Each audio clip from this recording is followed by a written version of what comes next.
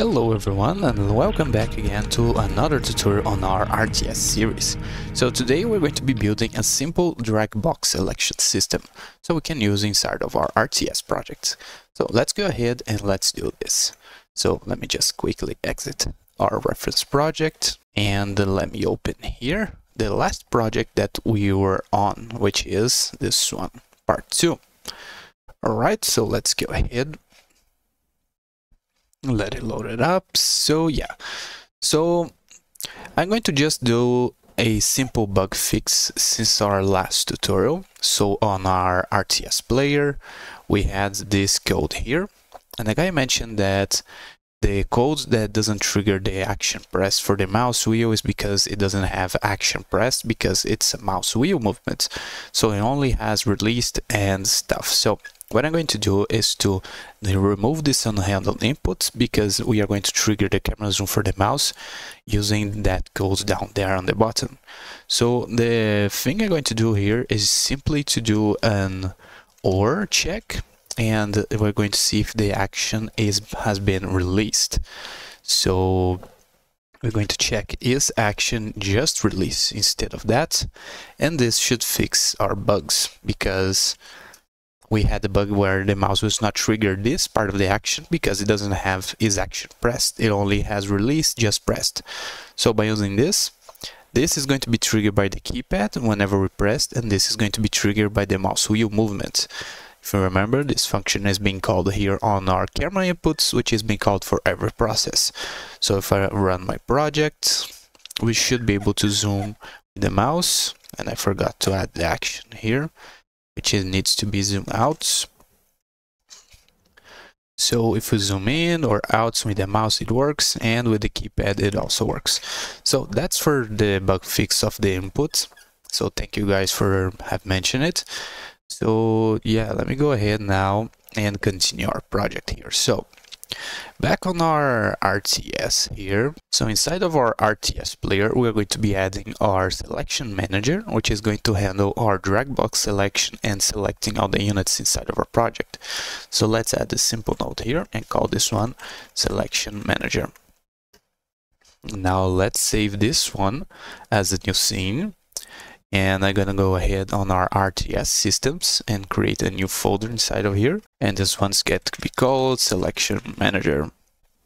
So let's place this one as main, same folder structure we've been using throughout this project so far. And we also need to add a script, so let me enter the scene, add the script inside of this scene, and this inside of the selection manager as main, extending our template script. Now we have our script here. Let me just save and see if it loaded the script. Yes, it did. Now back on our selection manager here, we are going to be adding our UI for the Dragbox, which is going to be a simple 9-patch rectangle. So you can do this with color rectangles, you can do this with sprites. I'm going to use control nodes for this because this is a UI element, and I would like to use the 9-patch rectangle so I can do 3x3 grid, 9 slice panels. I'll show you what that looks like. So for us to do that, now the last remaining thing is for me to add that image of the selection manager. So let me go ahead and do just that.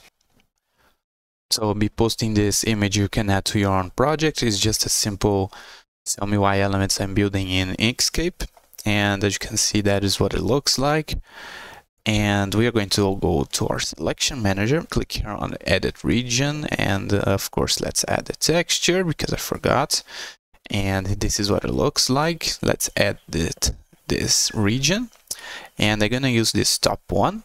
Let's do a pixel snap, and let's just do a simple square. And based on the draw here, let me just add the functionality of the 9-patch. So I think something like, so what's going here on the texture? Oh, it's the size. Yeah, I have dragged the wrong size. Oops, Control Z. There we go.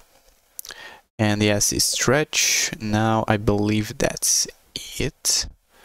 So whenever we make a big bounding box, and yeah, think I'm gonna use the middle one. So you can experiment with this. You're going to see the effect it gives here on real time. And just experiment with the graphics and see what kind of Dragbox system you want to do.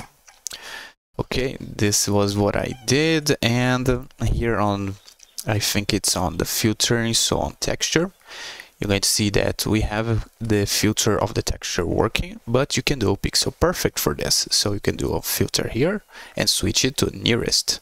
So now we have a pixel perfect selection Dragbox system. So now we have built our selection manager. I can simply now drag and drop the selection manager inside of our player. And as you can see on our main scene, that is what it looks like.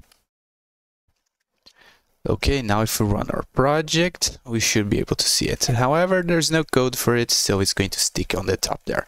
So let's see what the code for this is going to look like. So let's start by building the selection manager functions. So the code for the selection manager so far is going to be pretty simple.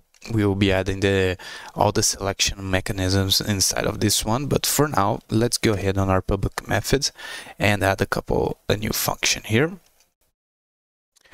So we are going to be updating our selection rectangle based on a new rectangle, which is going to be our rect2 variable. And this is the part of the code where we're going to do an absolute check on our rectangle.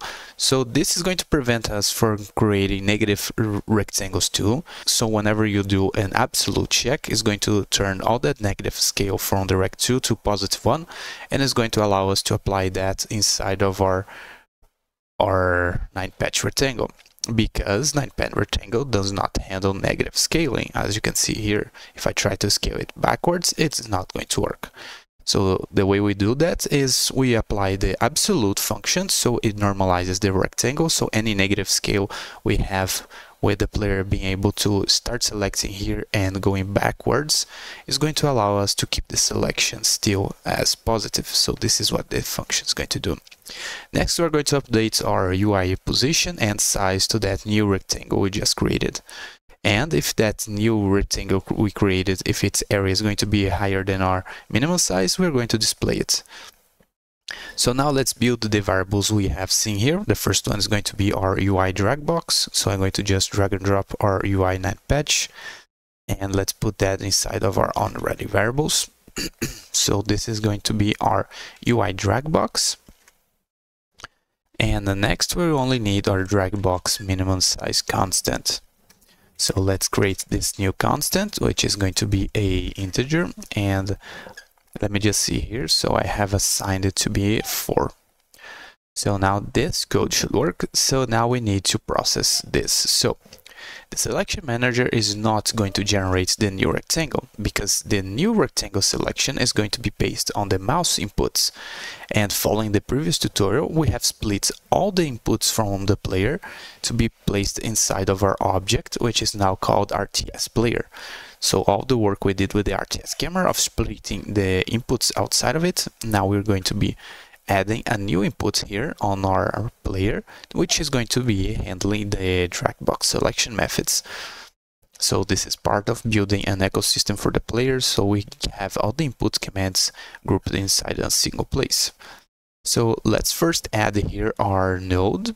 So let me grab my selection manager and hold Control. We're going to add a reference here, and I'm going to be assigning the type from the given node. So we have auto-completion a little bit, as I've explained in a previous tutorial.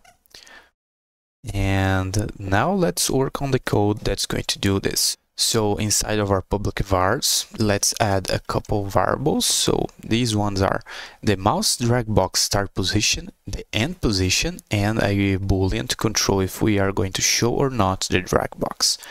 So we're going to be assigned this to be 0 at first, and these are vector2s. So now let's go ahead and build the function that's going to process our Dragbox selection methods. So I'm going to go ahead here on our public methods and start adding our function. So this is going to be a selection Dragbox. And the first bit of code that I'm going to add here is going to be this one. So the first bit of code here is if we start pressing the left mouse click event, which we have built, we're going to first check if our mouse start drag position is equal to 0, because we need to know this function is going to be called every time for every process frame. So the way that we're going to control if we start pressing or not is by doing the following. So whenever you start pressing, so let me go here. Whenever you start pressing, we're going to set the position of the drag box to be inside of this little corner here. And whenever you start dragging, we're going to update the next position of the mouse to be the size of the rectangle, thus creating our selection drag box. So this is the steps we're going to be doing. First, to check if we start pressing the mouse. If the start position is 0, we're going to assign the current mouse position from the viewport. Now, the end position at first is going to be our start position, but now we're going to update it frame by frame. So outside of this check here, we're going to add a couple of new codes. So this is the code that's going to update the mouse position to be inside of that. So one of the things here, let me check, is what are these errors. So I seem to have not copied. Let me just reduce the size of this line. So here is how the code works. So first we assign the start position, and if that's the case, we update our end position. And now we're going to be continually, if we are continually pressing the mouse left click, we're going to be continuously updating our end position of the drag box. Next, our selection manager is going to be called with the function we built to update its selection rectangle. And we're going to pass it a new rectangle tool. So the code for this to create our new is the start position, which is going to represent its position on the rectangle tool. Then next we're going to update its size. So here you can see we have two ways of creating rect tool. We're going to use the first one, which is giving a position and a size. So the size for the selection drag box is this one. So it's the end position minus the start position. So if I go back here to you can see that we're going to pass that new rectangle we just built with the mouse, and that is going to be converted in case we have negative coordinates, so our UI drag box can have its position and size assigned to that new rectangle. And we are going only to display that rectangle if our new rectangle has an area higher than our drag box min size. Otherwise, whenever you start clicking on the same place, it's going to try and display our UI elements. So that's why I have a constant to hide it if we do not fulfill the minimum get area of our rectangle. So if I run this code, let's see what we have done so far. So as you can see, what's going here is we are not resetting the start position. We only updated the end position because our start position was already set. So whenever we release the mouse, we need to reset all those coordinates. So after we have done that check, we are going to now handle our deselect movement. So after we have checked if so this is actually here. So for every frame, we're going to check if we press the left mouse click, and it's going to run this code. And whenever we release the left mouse click, we're going to reset our start position to 0 and our end position to 0, and ask for our selection manager to hide the drag box, which is this little bit of code here. And we are actually missing that function. So let me just quickly update here. So this is the function. So yeah. We're going to simply show the drag box or hide it based on these commands, and this is just we have a little more control here inside of selection manager, because this selection manager has access to the UI drag box, but the player doesn't need to know necessarily what the UI drag box is. It just needs to say to the selection manager to hide the drag box, so we don't keep popping here additional nodes that we don't need to take care personally. So our RtsPlayer can just say for the selection manager to hide its drag box. Otherwise, you're going to keep piling here a lot of nodes that doesn't necessarily need to be added. So if we run this code, now we should be able to see it. So if you did not have this drag box here, so this bit of code here, which displays it, and let's just say that I want to always display if I update with a new selection rectangle. So when I start clicking, you're going to see the rectangle is going to pop up here. And this is not something we want, because whenever you select a single unit, we do not want for the UI to keep popping up unless absolutely necessary. So that is why we do this check here. We are calculating areas, so we are not calculating pixel size. So this is something worth documenting in R1. So these are area values. So these are not pixels. So with this little bit here of documentation, I should remember in the future that this is not pixel size, but actually rectangle area values being calculated. So there we go. On the next part, we're going to see how to be adding our first units and see how we are going to be selecting them. So that's all for this part. I'll see you on the next one.